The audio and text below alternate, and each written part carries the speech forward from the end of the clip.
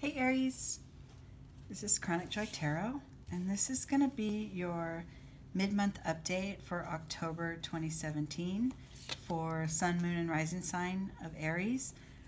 It's a general reading. It's not going to land on every single one of you. But if you want, you can look on my channel for your moon sign or your rising sign and see if some of that resonates for you at this time. Or maybe come back to this in a couple weeks and see if it clicks then. You know, timing, I know it says mid-October. That's just sort of to keep the schedule of the postings going. But any time that you come upon this video is the right time for you to be watching it, right? And you can gain from it at any time. Especially the nature of this channel, it's about your spiritual growth and development. So there's always something to focus on, right? And at this time, right now, you know, our focus is going to be on a specific topic. At any other given time, it could change, okay? All right, so general reading for Aries. If you'd like a specific question answered and you want to book a personal reading, then check out how to get in touch with me through my About section. The oracle card that we're pulling for your reading here is from the Earth Magic deck here by Stephen Farmer. It's a beautiful deck. It taps into all the elements of the planet and how they relate to our spiritual growth. And the card I pulled for you at this time, Aries, is Fire. How appropriate for the very first fire sign in the zodiac. And it talks about passion as well. So we're going to tap into staying in touch with your passion. You know, the literal, the fire in your belly, okay? That's what we're going to focus on, and staying in touch with that and learning how to express it or experience it quietly within you. Whatever it is that brings you passion is part of your life force, and it's important to acknowledge and embrace it, okay? All right, Aries, this is your starting point here with the Zen cards, the outsider. Now, if you're feeling disconnected from those things that you're passionate about, or people that you're passionate about, or an activity or a group or an element of yourself within, if you're feeling disconnected from that, just know that you're not. You know, this is all, that's all what your mind is telling you. That's all how you're perceiving it, okay? Just like this little boy wants to get to the other side of that gate, he perceives that he doesn't belong over there in that beautiful rainbow world. But the gate isn't really locked. See the lock there on the chain? It's not even engaged. So all he needs to do is just step through and go. You know, get in touch with your passion again. That's what this is saying. Okay, you haven't lost it. And if you are in touch with it, then, you know, remain with it in the forefront, you know, of your experience. Keep in touch with it. Okay. You may, the first internal energy, this left side is internal energies, things that others may not know, that you don't share, but you're aware of. And that is, the first one I pulled for you is sorrow. So not remaining in touch with the force of life that drives you, with that fire in your belly, not staying connected to that definitely creates a sense of loss. Because you're losing touch with your motivators. You're losing touch with your internal drive, your passion, okay? So you may experience, this may be where you are, that you're feeling disconnected and you're feeling really sad.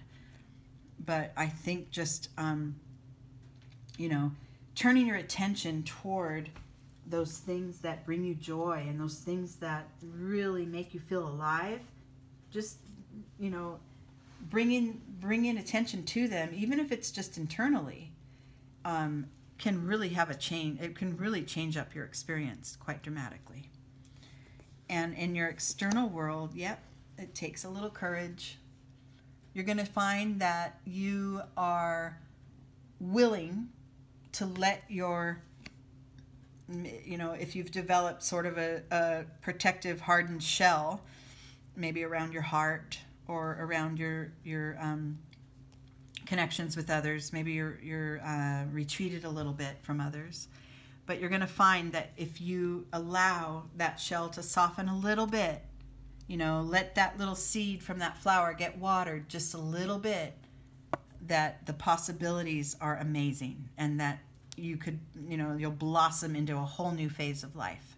So if this is where you are, that you're feeling out of touch with those things that motivate you and drive you, and it's making you feel sad, maybe you've experienced a loss of sense of self, or a loss of, literally a loss of another, move forward. You know, let your heart stay open.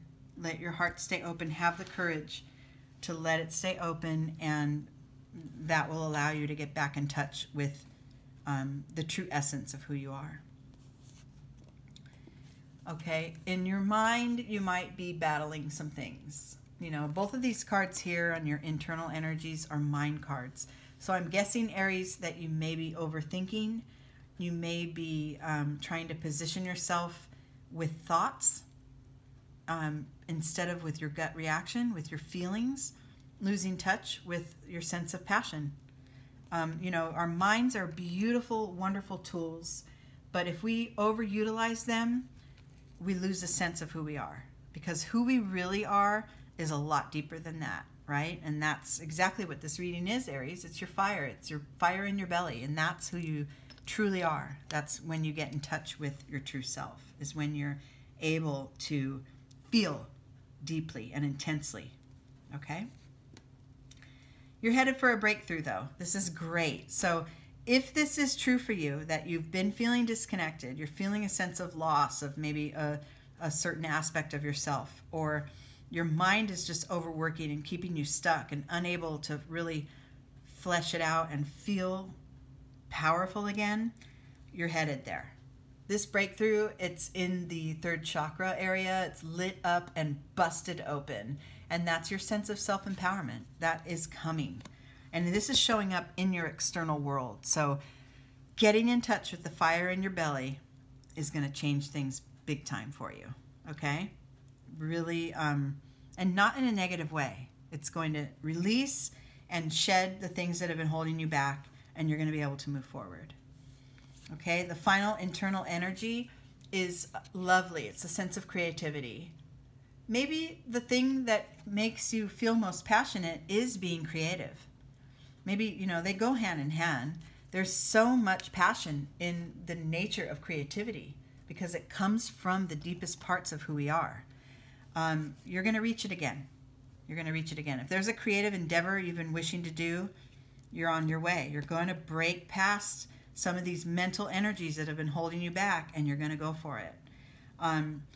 This could also mean finding a new creative way to engage in your life. You know, maybe you've been one that holds things back and doesn't really express yourself to others, and then you feel disconnected, and then you feel a sense of disconnection and sorrow. But maybe you're going to get creative about it. Maybe you find a way to show up and show who you are without, you know, breaking the chain of your unique self, without breaking off the path of your true journey.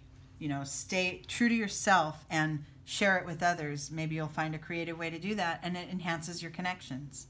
But this could also mean literal creativity, that something you've been dying to let out and dying to express. From the gut, from the source of who you are. All of this whole journey is going to end up beautifully. You're going to end up with a sense of fun and engagement in your life and playfulness and happiness because you're being who you truly are. You're allowing your creativity to show through. You're allowing that fire in your belly to drive you. You're not worrying too much about the mental blocks. You're going to let them go and break through them. Have the courage to soften your heart, soften who you are, and show up. And it's going to be fun. It's going to be great. Okay, Aries, I know this was quick, but I look forward to talking to you again in November. Thank you all so much.